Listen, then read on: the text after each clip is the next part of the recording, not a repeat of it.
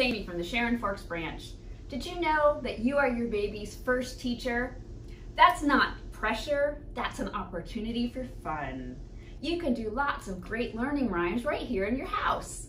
I've made a simple one here with some construction paper and magnets. Here is my garden in the sun.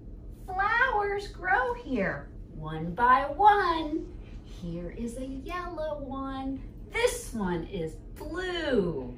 Here is an orange one and a red one too.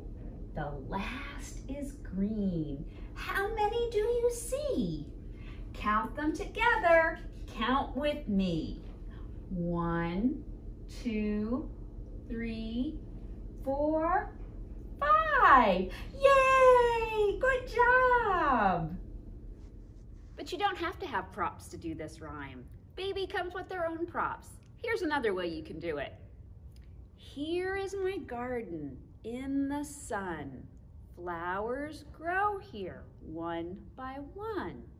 Here is a yellow one, and here is a blue. Here is an orange one, and a red one too. The last one is green. How many do you see?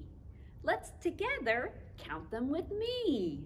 1, 2, 3, 4, 5. So, just to repeat, you are your child's first teacher. But this isn't anything to worry about. It's an opportunity to have a lot of fun. Learning opportunities for your baby happen all day long, every day.